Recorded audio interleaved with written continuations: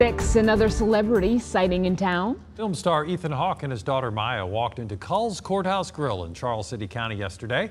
Owner Cullen Jenkins says when he realized who was in his restaurant, he had to collect himself and that he was tingling. I'm not quite sure how that feels exactly, but he says they were both very kind. Hawke is in town filming the movie Raymond and Ray. His co-star, Ewan McGregor, was also recently spotted dining out around Central Virginia. You gotta watch out for that tingling. He was tingling. You gotta wonder. Tingling.